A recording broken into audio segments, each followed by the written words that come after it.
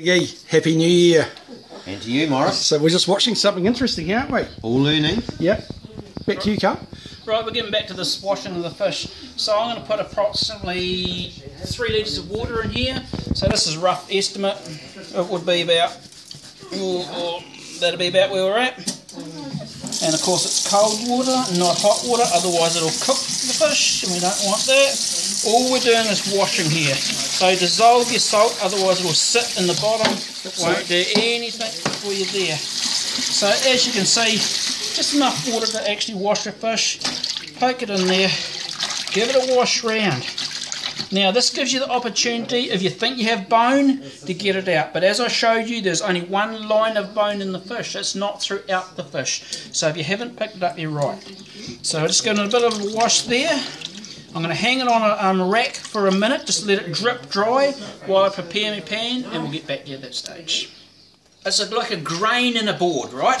So your grain is running along this way. If you cut it down, you're cutting boards into small pieces. It's tough. By layering your fillets, you're shortening up your grain, making a finer texture and better to eat. Right. Plus it's nice that you don't want too fishy and too chunky. It's nice when it's just smaller. I've got a yellow rhododendron in my garden. Sweet. Well, I think it's the cooking, isn't it? Yeah, you don't want that sort of middle not cooked. Yeah. Are you still rolling, Morris? Yep.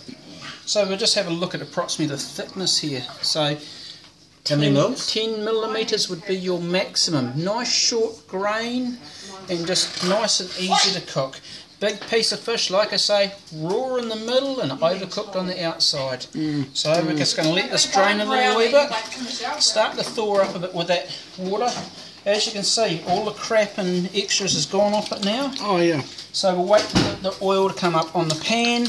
Again, we're only going to go to mild heat, mild to medium. If we go to high heat, we burn the outside and have raw inside. And we're just looking for a nice simmering heat. Rightio.